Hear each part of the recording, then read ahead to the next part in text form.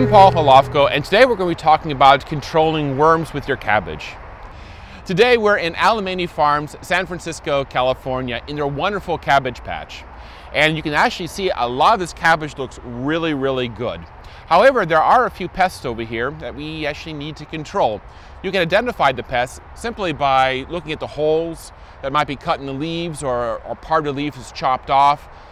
The way you actually identify this particular pest with the worms is one, you can see them in the worm form, which is basically little white or green worms, or you can see them in the butterfly version of it. For instance, I'm sure you've seen in the cabbage patch there's been white little butterflies going around. You can actually tell by if they're a boy or a girl by if there are 2 dots or 4 dots on them. Or you can actually tell by a small little brown butterfly that really flitters around and goes around very quickly. The best way really to control these things is in their ferocious eating habits of stage of worms, where you can use diatomaceous earth. And diatomaceous earth is a small crystal that you just simply put around the cabbage itself, and you have to put it every several days. The worm goes over that, scratches it, and then gets infected and dies. You can get diatomaceous earth really in any type of hardware store or a pool supply center. It's used roughly as a pool filter medium, or you can get them in a hardware store, really at any local place. Another way to control pests like the worms in your cabbage is to use BT. Now, BT is a natural fungus that grows into the cuticles of the animal and grows from the inside out, destroying it.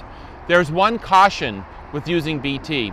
It is a non-selective type of pest control. In other words, your beneficial insects will also be killed, as well as your problem pesky animals. So the way you use it is very simple.